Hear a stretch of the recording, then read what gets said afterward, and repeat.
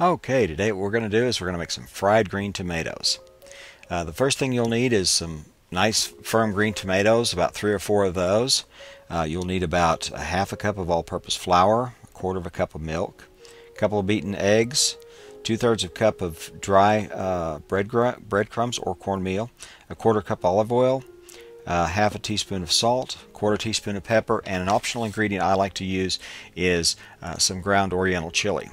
You're going to drop your tomatoes into your milk and egg solution, and then after you do that, you're going to pull it out of that. You're going to put it in your flour, and you're going to toss it in the flour to coat.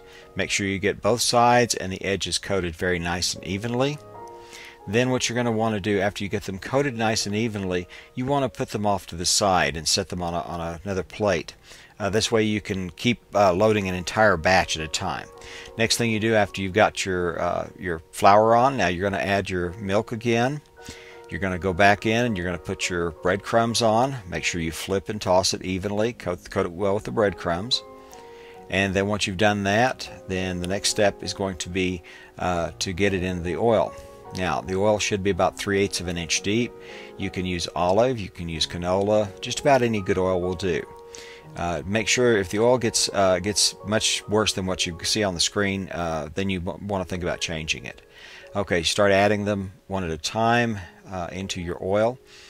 You have to do this fairly quickly. You want to do it in a batch, and usually once you get the pan to where it looks like this, you've got room probably for another 2 or 3 tomatoes.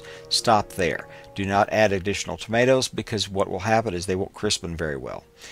This way they'll crispen up and get nice and golden brown and delicious very easily.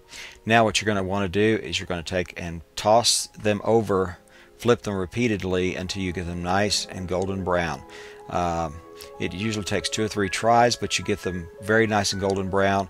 And once you do that, then you're ready to pull them off and put them on some paper towels.